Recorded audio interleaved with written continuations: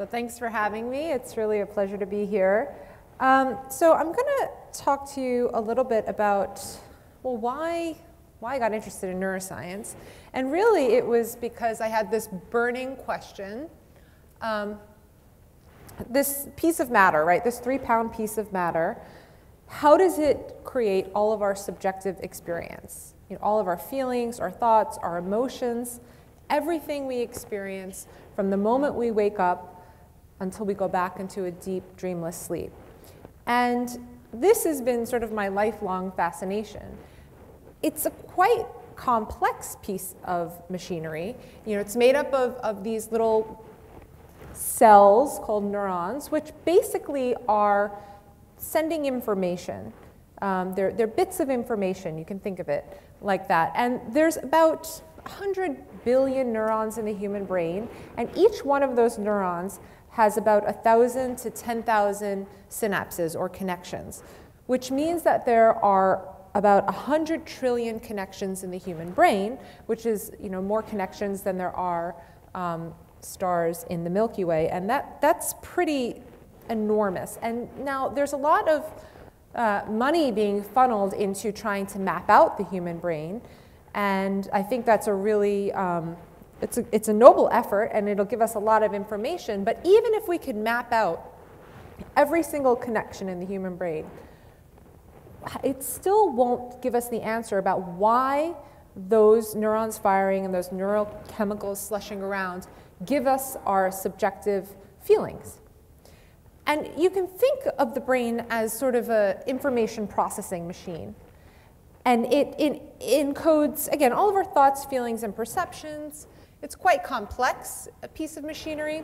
But the real interesting bit is that although there's a whole field dedicated to studying the neural basis of consciousness, much of what happens in this piece of machinery is happening outside of awareness. It's affecting our behavior, it's affecting the decisions we make, and we're only becoming consciously aware of even our feeling of agency, of our intention to make a decision, after the brain has already decided. And we can see that using different imaging techniques. So the question is, what's happening in the unconscious? What's guiding our behavior? And how is that instantiated in the brain? What's the neural basis of these unconscious processes that are motivating our behavior? And again, we're only aware of this very, very little bit about what's happening. And most of it is a post hoc explanation about why we do things, which might not really be the reason why we're doing things in the first place. So how can we test this in the lab? Well, we can use stimuli that's either presented very quickly, so a person claims not to have seen it, but the brain is still processing it, or we can present stimuli that's presented in a very subtle form. So again, the brain is processing it, but the person claims to not be consciously aware of it. So here's an example. So raise your hand if you can see the subliminal message here. Okay, just a handful of people. I know what you guys are thinking. Okay, a couple more. So it's really interesting. Once you see it, you can't not see it. I'm going to point it out here. In the negative space, it says S-E-X, you see? It's really obvious, blatantly obvious. And there's the bees and the birds and the bees. And the flowers are kind of like loving towards each other, if you can see. So there are all these subtle messages in there. Now once you see it, you can't unsee it. If I show you this in an hour, you'll see sex right away. But what's really interesting about using these kinds of stimuli is that the physical stimuli stays exactly the same, but what changed was your perception, was in your mind. So the photons hitting your retina, being processed by your visual cortex, remains constant. But what changed was your perception, and that's what we want to track, is the neural basis of your perception. What changed in your mind when you saw it versus when you didn't? Because the physical stimulus remained exactly the same. And this kinds of information is getting into your brain and being processed all the time outside of awareness, because consciousness has a very limited capacity. If you had to consciously be aware of every bit of information that was coming into your brain all day long, it would be overwhelming. It would be maladaptive. But the unconscious is virtually limitless, and so it can process a lot more information, and it filters out only the very, very necessary things that sort of come to the tipping point when it finally comes into awareness. But you get these subtle bits of information all the time. Like, this is just thought was a funny example. I don't know how this got through the editors of Parents Magazine. I think it's sending the wrong message, but somehow that got through. This is another one. Raise your hand if you can see the subliminal message here. Just raise your hand. Oh, you guys all, wow. So you all see the 9 dolphins here in the negative space? 1, 2. Really? Why, what did you guys see? So, what's interesting about this is that pre-puberty, they automatically see the 9 dolphins. That's what they see. Post-puberty, you see this other image. But again, it's the same exact stimuli, but we're perceiving it in different ways depending on what we've been exposed to, perhaps. So what's out there in reality does not necessarily correlate to how we're perceiving the world. The brain is interpreting physical stimuli and manipulating it. And there's all sorts of visual illusions. So here's another example. If you look at squares A and B, it might be hard to see up here. Here's square A and square B. They look as if they're different colors, right? Different shades. But actually, they're exactly the same shade. And this is the shadow illusion. So you can see if you remove the shadow and draw a line between them, they're exactly the same shade. And no matter how much you know this consciously, the brain still makes this approximation because it says, oh, there's a shadow here, we must lighten it up to make up for it. A similar phenomena, if you remember this dress phenomena, where, right, it was really blue and black, but some people saw it as white and gold, or some saw it as blue and black. And that's because there was light hitting it. So some people's brain made an approximation and lightened it up a bit, and others darkened it up a bit. So again, what we perceive in our mind's eye is not necessarily correlated with what's there in reality. So we want to, again, try to track the neural basis of consciousness, of what we're perceiving. And we can also use these bistable images. So here, for example, we can prime you. If I gave you words like, wise, or elderly, or those kinds of words, you might see the older woman here. That's her nose and her mouth and her chin and her eye. But if I gave you words like youthful and vigorous, you might see the young woman who is looking away with that's her eyelash, that's her nose, that's her chin, that's her ear. So you see 2 different things within the same image, and they'll switch back and forth in your mind's eye, but you'll never see them both at the same time. Similar kinds of figures are here, like this Necker cube, which the face of it will go back and forth in your mind's eye. You'll either see this as a duck or as a rabbit, but never at the same time. So what we want to track is, for example, when you see the old woman versus when you don't, what's happening in your brain? How can we track these neural correlates of consciousness? And there's a variety of proposals for the neural correlates of consciousness. Don't worry, I'm not going to go into all these. I'm just giving you an example of some of the kind of ideas that are out there, and there's an array of them. But there are a few kind of concepts that have, I think, held the test of time and have kind of proven to have some validity based on a variety of experiments. And one is that what it looks like in the brain when something comes into consciousness is that you have these coalitions of neurons that start to fire together. So you can think of, in the brain, these groups of neurons, it's like a Darwinian competition between groups of neurons. It's like an election. And you have a group of neurons that are trying to suppress the other group of neurons, and then one group comes into power, and that's what's in consciousness, and it'll stay there for a few seconds. If you attend to something, it can stay there longer until another group of neurons comes into consciousness. And that's kind of the ebb and flow of conscious perception. I like to use the analogy of like a Twitter feed, because if you think of each tweet as like a neuron firing, and if enough people start tweeting about something, it trends, and that's what comes into our collective consciousness until something else takes over. And that's kind of what it's like. But it's important to remember that it's happening across the whole brain. So this is looking at a neural network of, this is just a bird brain, just pretty simplistic, but you can see yet how complex it is. So you have these coalitions of neurons that are occurring across these large circuits throughout the brain. And then one question is, well, what brings these neurons together? And one idea is that they start to fire in sync.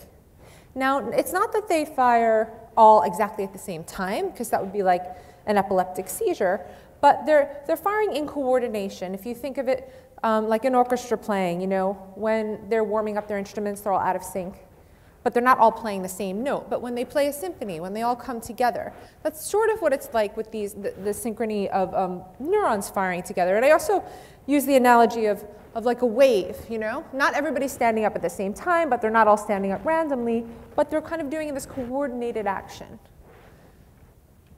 Now, some theories, and this is a very popular theory, this is now called the global neuronal workspace model of consciousness. And what it says is, what they find is that when something is presented subliminally, it activates these early parts. Let's say when it's presented visually, subliminally, it'll activate the primary visual cortex. And you can see here you have a spike of activation early on, right after the image is presented. And then as something comes more into consciousness, it starts to kind of reverberate through the brain and starts to activate higher order areas of visual awareness. And you can see this sort of wave of activation moving forward in time. And then when it reaches consciousness, you get activation of these prefrontal areas and these kind of feedback loops. And that happens around 300 milliseconds after the presentation of the information. So the more brain activation, in a way, the more it comes into conscious awareness. And lots of studies are showing this. So one theory suggested that there might be something about this time period when you get a kind of spike of activation at around 300 milliseconds. And so I was just showing that's when you see the sex and then it comes up into your prefrontal cortex. So this one theory by Stan DeHaan was that you know, if you view stimuli, whether it's conscious or subliminal, you show identical EEG activation or electrical activation in the brain for the first 270 milliseconds. And then if the stimuli remains subliminal, that brain activation peters out. But if it comes into consciousness, you get this sudden burst of widespread activation at around 300 milliseconds after the stimulus. That's characterized by this EEG signal, which is called P3B signal. And some have called that the neurocorrelate of consciousness, that activation, the P3B. But this recent study just came out which showed that the P3B signal could be detected during unconscious processing of stimuli. So what they did was they presented stimuli. All the stimuli was presented subliminally, unconsciously. They masked it. So they would show either the word left for 7 milliseconds, followed by sort of a mask which blocks it, so you're not consciously aware of it. And then occasionally they would show the word right, which was called the oddball. And what they found is that the rare stimulus, the word right, produced a strong P3B signal, widespread across the brain. So what this shows is that this is evidence that the P3B signal is not the neurocorrelate of consciousness, because this was happening outside of awareness. It might just be a signal of sort of this complex, sustained, unconscious brain activation. And this contradicts that global neuronal workspace theory. So what next? Well, this very popular theory now is called the integrated information theory of consciousness, which was created by Giulio Tononi, who's actually a psychiatrist, and he does sleep research. And what he said, and I'm not going to get into the details of it, but it's basically an information processing theory that says any substance, any kind of mechanism that has a high degree of integrated, differentiated information will have the property of consciousness. So it's kind of like just a law of the universe, like the law of gravity. So, and it just happens to be that the brain is one of those pieces of machinery that has a high degree of integrated information. And so, you know, integrated meaning that, let's say if you had your camera and you had 2 pixels and one of the pixels goes out, well, that's not going to affect the pixel next to it, right? That's not integrated. But if one pixel goes out and it would affect the other one, that would be a degree of integration of information. And so you can see the more sort of integrated the information, the more conscious that system will be. So all these studies are well and good and they're very interesting, but again, what about the unconscious? That's where a lot of the interesting stuff is happening.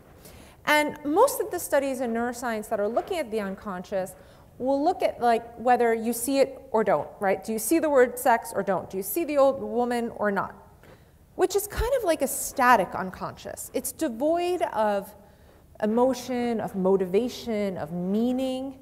So what I was really interested in is the dynamic unconscious, the Freudian, you know, really rich contextual unconscious. And Freud was a neuroscientist, and he actually, when he was coming up with all of his theories, he was trying to map them out in the brain. And this actually is Freud's diagram of what he thought the neural basis of repression was. He thought you have like this information going from one neuron to the next, but then it gets sidetracked in this side cathexis and pushed away and relegated to the unconscious. So the interesting thing about Freud is I don't think he was right in everything he said. But with the modern tools that we have, where we can now peer into the brain, why not test out some of his theories and see if it holds true given what we know today about neuroscience? Because he didn't have the tools that we have now to really look at the brain and see how these theories of the mind were instantiated in the brain.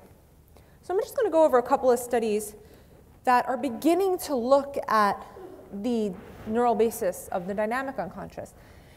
And these studies didn't necessarily specifically set out to kind of explore the neural basis of psychoanalytic ideas, but they do in maybe a non-direct way.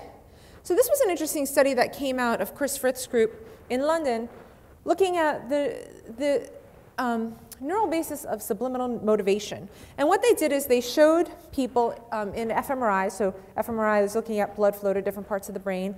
They showed them either a penny or a pound, a penny or a pound, and the pound being worth much more than the penny. And they masked it on either side with these images. So all the person claimed to see was these images. And the pound or the penny was presented for either 17, 50, or 100 milliseconds. And the person claimed to only consciously see the money when it was presented at 100 milliseconds. But they were told either way, whether you saw it or not, to just squeeze this lever. And the harder they squeezed, the more sort of it would go up, and the more money they could win. And they were told just squeeze either way. So sure enough, when they were presented consciously with the pound, they were more motivated, they squeezed harder. But when they were told to squeeze when it was presented subliminally, they still would squeeze harder for the subliminally presented pound. So something was getting in there. And then what they did is they looked at what was happening in the brain in both these conditions. And what they found is that whether it was presented subliminally or superliminally, they had similar activation in a subcortical part of the brain called the ventral pallidum, which is part of the basal ganglia. And this is part of the evolutionarily older reward system center in the brain. So what this is saying is that it suggests that there's this sort of bottom-up decision-making process where the ventral pallidum is part of a circuit that's first weighing the rewards and deciding, and only after does it then interact with the higher levels, the more conscious levels of the brain, the prefrontal cortex. And so often the prefrontal cortex is the last to know. Or you're the last to know. So I kind of like to talk about it in a very general sense. We can think about two systems in the brain, roughly speaking.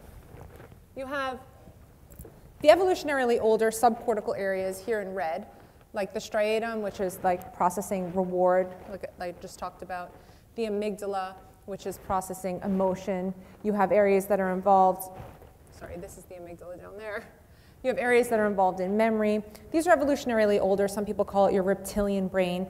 It's motivating you for going for immediate reward and pleasure and avoidance of pain. And then you have those urges balanced with the more recently evolved, these areas in blue, the prefrontal cortex, which is thinking about the long-term consequences of your actions. So you might say, okay, I want that piece of chocolate cake right now. And then the prefrontal cortex says, well, wait, summer's coming, maybe I want to look good in that bikini. And then, they go back and forth, and eventually you come to some kind of a, consensus. But if you have damage to the prefrontal cortex, which is like your brake system, and in Freudian terms, you can think of these subcortical areas like your id impulses, right? And the prefrontal cortex is like your superego. Or you can think about it, the accelerator and the brake. If there's damage to the brake system, or if it's underactivated by a neurochemical imbalance, you can get impulse control disorder problems. You can't control your impulses. It can lead to all sorts of things. Even people with ADHD, people with, who can't control their emotional outbursts, those kinds of things. Or you can have too much acceleration, so you can have an intact brake, but you can have too much activation from these subcortical areas. Or you can have a problem in the connectivity between these two systems. Or there can be a genetically related imbalance. But either way, when there's an imbalance in these systems, it can lead to a variety of different psychiatric illnesses. But getting back to Freud, these subcortical impulses, he was right when he talked about these defense mechanisms we have. When we suppress things, when we repress them, when we push them outside of awareness, unwanted memories or emotions. And just to clarify, suppression is the conscious pushing away of an unwanted memory or emotion. So when you push something out of you say, oh, I'm having a fight with my significant other, but I need to work, I need to focus, I'm going to push it out of my conscious mind. Repression is when that happens unconsciously. So something happens to you, it's very traumatic, it's automatically relegated to the unconscious. And then there's dissociation, which is when you split off and you only have awareness of these traumatic events in different brain states. Quickly, I'm going to go through a couple of studies which are starting to point out the neural basis of these processes. One is this study where people had to learn word pairs, like, ordeal, roach. And then in one paradigm, and they were put in the fMRI scanner, in one paradigm they were told one of the words in the word pair, ordeal, and they were told, don't think of the word that goes with ordeal. So they were told to suppress it. Now, you might think the white bear thing, well, if you don't think of a white bear, that's the first thing you think of. But because they had this extra step, they didn't say don't think of roach, they said don't think of the word that goes with ordeal. It actually worked. They were able to suppress information. Then they had a response condition where they said, I want you to think of the word that goes with this word pair, and then a baseline where they were told nothing. And behaviorally, you can see when they were given a memory task after, in the suppression condition, they actually had decreased memory for the word roach, let's say in this case. So they actually were suppressing the memory. And what was happening in the brain is that you actually had increased activation in areas of the prefrontal cortex, which you can see here, especially the dorsolateral prefrontal cortex, and decreased activation of the hippocampus, which is having to do with memory. So you're actually having an active process where you're pushing things outside of awareness. What about suppression, though? Well, repression, sorry. Repression happens automatically, and that's very difficult to study in the lab. So we use this technique, which is actually called continuous flash suppression, in order to measure repression. But here, basically, you just have these two like Mondrian images. Well, you have one Mondrian image presented to one eye, and let's say an angry face to another eye. The angry face is very salient, and normally that would break through. You'd be consciously aware of it. And what happens is that even though these two images are presented, one to each eye, all the person claims to see is this Mondrian image. Because it's so salient, it's this flashing image, it suppresses the other. And so with this technique, you can present stimuli to people in full view without them being consciously aware of it. And they use this technique in this study where they use continuous flash suppression, and they presented in one part of the visual field, either the left or right visual field, a naked woman or a naked man. And then they presented in the other eye this image, and all they claimed to see was that flashing Mondrian image. And the test was basically to see where is a person unconsciously attending to. And they tested this by giving them this little Gabor patch. It's hard to see, but it was tilted a little bit clockwise or counterclockwise. And it was either presented to the left or the right visual field. And they measured how quickly the person can say what direction it was facing. The idea being that the quicker they can say it means they already were attending to that field of space. And so using this technique, they were able to see where people's unconscious attention was. And the interesting thing about this study is they gave it to heterosexual men and women and homosexual men. And they found that, sure enough, the heterosexual women paid way more attention to the area of space where the naked man was. And interestingly, homosexual men had that same response, where they paid more attention to where the subliminally presented naked man was. Men paid more attention to where the subliminally presented woman was. Okay, all pretty interesting. But really why I think this is getting at repression is that, okay, when there was a naked woman, there was no change in where the women attended. But when there was a naked man, the men actually diverted their attention away, unconsciously, to the naked man, which Freud might call repression. So, starting to come up with these novel ways to measure it, and then we can start looking at what's happening in a person's brain when this is occurring. Finally, dissociation. This is a process, again, when people split off. So the other, if you can think of it like pushing unconscious or unwanted things down into the unconscious, this is kind of compartmentalization, pushing it off into one compartment and not having access to these memories in another. And usually these people have two different brain states. They have one which is called the neutral, well now it used to be called multiple personality disorder, but now it's called dissociative identity disorder. Basically because the idea is that they have one identity that's been broken off into pieces rather than multiple personalities. But in one identity state, they don't have access to those traumatic memories or events. In the traumatic identity state, they do. And what's really interesting is that they can have different physiologic arousal to stimuli when they're in these different states. They can have different allergic reactions to things. And they can even have different EEG responses. And this was an interesting case of a woman who claimed to be blind in one state. Now imagine that. You're physically able to see, and then keep your eyes open and try to not see, right?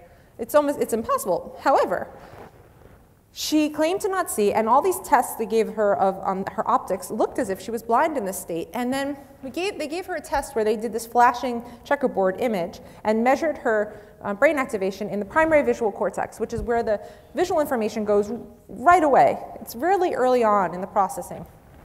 And what they found is in the sighted state, she got a very distinct EEG activation to the flashing checkerboard. But in the state she said she was blind, she didn't.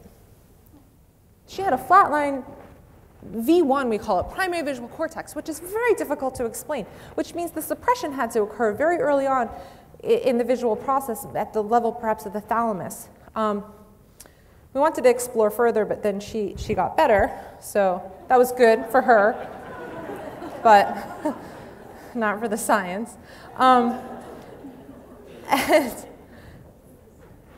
But what's interesting is that a lot, and I taught a while back in Switzerland, and I remember talking about this case, and there were people who were just like, well, that doesn't even exist, that disorder. And the thing I think that's interesting about uncovering things with neuroscience is that it gives you some kind of tangible evidence. So these people are reporting these symptoms, but they're subjective, right? Just like consciousness is subjective. But if we can show something physically, point to something objectively, then it legitimizes what people are experiencing subjectively.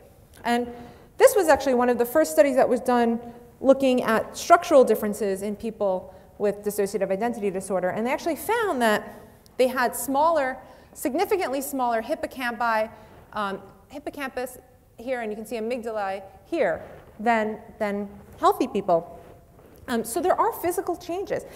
And one idea is that, what's interesting is that people who experience trauma and didn't develop dissociative identity disorder actually had larger hippocampi and amygdalae. So maybe that's a protective factor, or maybe having exposure to trauma early on while the brain is developing, because we know like cortisol can affect the development of the hippocampus. So if you have high cortisol levels at critical stages of development, it can actually cause shrinkage of the hippocampus. So that could be the reason as well. It's hard to say, we don't know, but there are physical changes.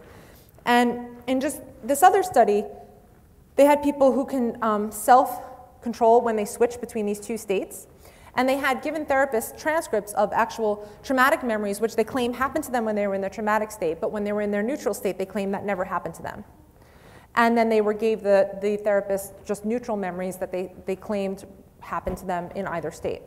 And they read these patients, these scripts, the traumatic memory scripts and the neutral memory scripts, when they were either in the traumatic identity state, when they said, yes, that happened to me, or the neutral state. And then they did all sorts of measures, looking at fMRI, looking at physiological measures like heart rate, blood pressure. And this was really interesting. They found that when they were in the neutral state, which is the dotted line, and the traumatic state is the solid line. And then you see this side here is they were read the neutral memory script, and this is the traumatic memory script. And you can see when they're in the neutral state, what you have here is that's heart rate frequency. They claim it didn't happen to them, and then sure enough, they don't get an increased heart rate. But when they're in the traumatic state, they claim it did happen to them, and they do. The same thing with blood pressure, and so on. So when they're in these states, they claim that didn't happen to them, and they're not even getting the physiologic responses to those memories. So there's such a level of suppression that they're not even really responding, which is pretty amazing. And the question is, what's happening in the brain? Well, they see that when they're in the neutral state, when they're keeping those memories at bay, it actually, all those areas in red, you have increased activation, a lot of prefrontal activation. It's an active state. It takes more cognitive energy. It takes more brain power, so to speak, to keep things at bay. That's why, perhaps when you, and Freud was right, when you release your defenses, when you let go of that prefrontal cortex that's suppressing things, it allows these unconscious memories and emotions to come to the surface. And that's what things like psychotherapy tries to do. People take certain drugs to get to those states, but it doesn't have to be that. It could be meditation. And so I started getting interested in this. What can get people to decrease prefrontal activation, decrease their defenses, so we can access these traumatic memories and emotions, which is very therapeutic when they come to the surface, and they can be reintegrated in the brain in a neutral way. So they're no longer threatening, and they're no longer affecting people outside of awareness in negative ways or in negative behavioral patterns that they keep repeating. And so the sort of last part of my talk is the more recent work that I've been getting interested in, is looking at how can people get in these states without drugs and in a positive way. And one thing that struck me was when people are improvising, when they're being creative during improvisation. And one thing that really struck me was freestyle rap. So when people are freestyle rapping, and I know it sounds like a very novel kind of thing, but I saw it once and I thought, wow, that's like free association. They're in the moment, they have to stay on beat, it has to make sense, it has to rhyme. You don't have time to analyze and think and think about what other people are thinking. You're in the moment, you have to do it, so you have to let go. You have to let go. So my question is, what's happening in the brain when people are in this state, when they're improvising? So I'm going to give you a little sample so you can see what I mean. This is of a rapper who, the first part of the rap is going to be, it's the written rap part. And then the part in the middle you'll see is improvised. And then I'll go into a little bit of a study which we're starting now where we're going to compare rappers in the scanner when they're doing memorized rap versus improvised to see the difference in their brain. So here is the sample so you can get an idea of what I mean and how sort of impressive I think it is. Performance, feedback, revision. See, the genes are like a text with 100,000 pages, and revisions occur in the random changes that come from mutations. And when they see the light, that's the performance. That's the phenotype. And natural selection, well, that's the feedback side. That's about who survives and whose genes catch rides in the next generation. Yes, what I'm saying is that a rap performance like this is the best illustration for the way that descent with modification works. Because the performance is necessary to change the words, to decide which have an impact and which to send back to the drawing board. In fact, I just did that when you failed to react. Because any line can change, and mutations occur when I improvise on stage. Because up until this moment, everything I said was off the page. But now it's time for me to switch it up and do a little freestyle section. I'm gonna try to make it specific so that I can beat your cheater detection. Yes, I might be a bit of a tough act to follow at the Hammersmith Apollo. That's why the interval's next. But I'm a massive apostle of science. Yeah, that's the way that it goes with these craziest flows. This is me just improvising, trying to say what I know. And when I make a mistake, that just is me rocking the rhythm and trying to introduce a little bit of mutation into the system.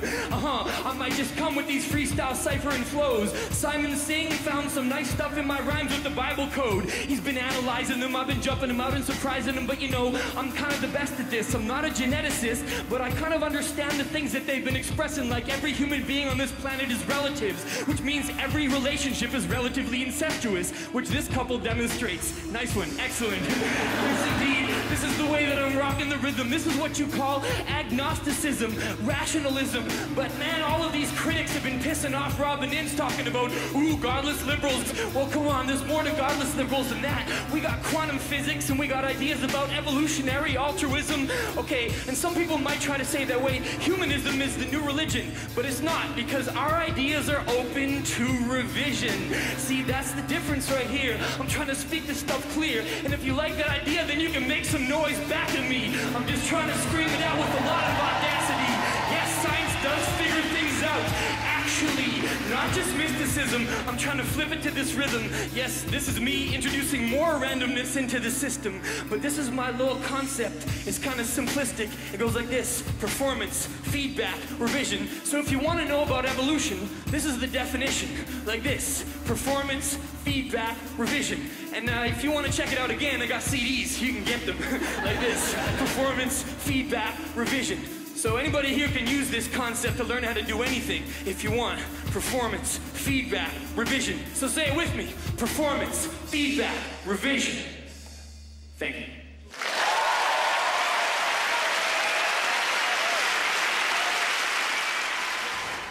Okay, so that happens to also be my husband. Little advert. So I got to put him in the scanner. That's him in the scanner there. I don't know if you can see it, but he had holes in his socks. I don't know why he decided to wear holy socks. But anyway, then this is actually his brain. So we had him do freestyle and memorized. And you can see that part there is missing. That's the part that has to do with listening. It's completely gone. That's right. I had to throw that in there.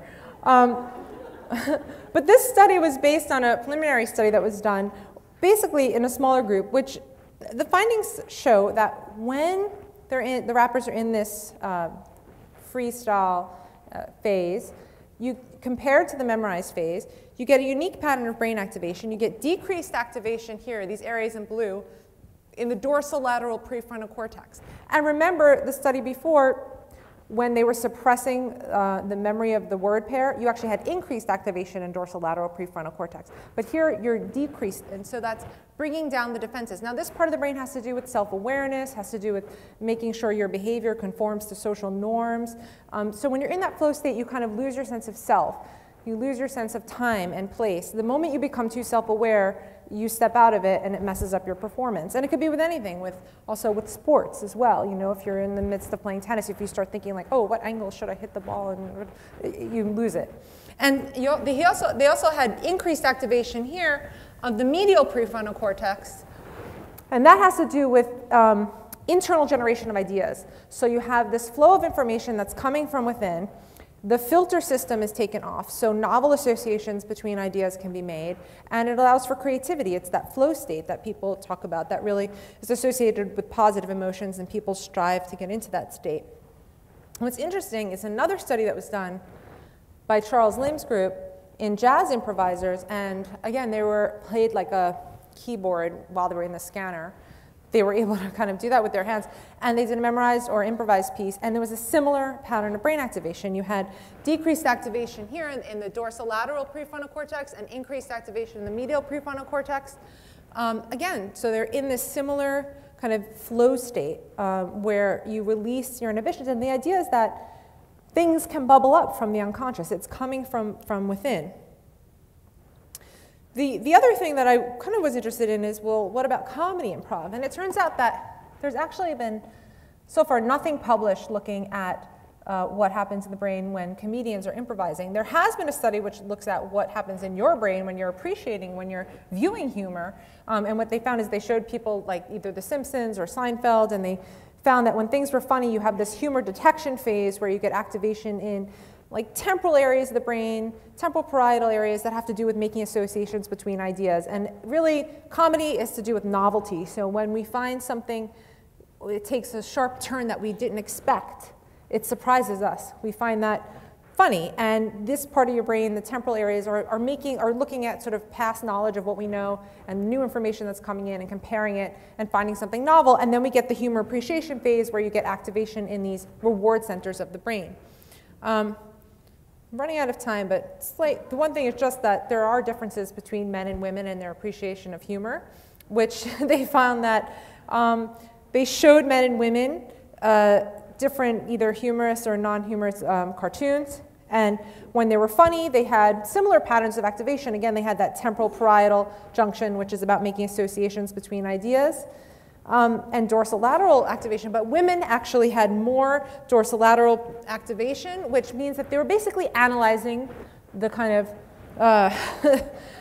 they were analyzing the semantic structure of the jokes more. But then, when they found them funny, they actually, in the humor appreciation phase, they had, it's hard to see here, but they had this red peak here, significantly greater activation in the reward center of the brain. So when they did find them funny, they got more pleasure out of them. And we think that this has to do with expectations. So the men were expecting it to be funny. So when it was, they just got this little kind of bit of pleasure. But when it wasn't funny, they were actually disappointed. You can see this green here.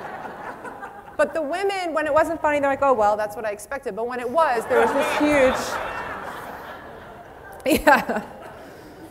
So basically, women are harder to please, but when they're pleased, they're very pleased. And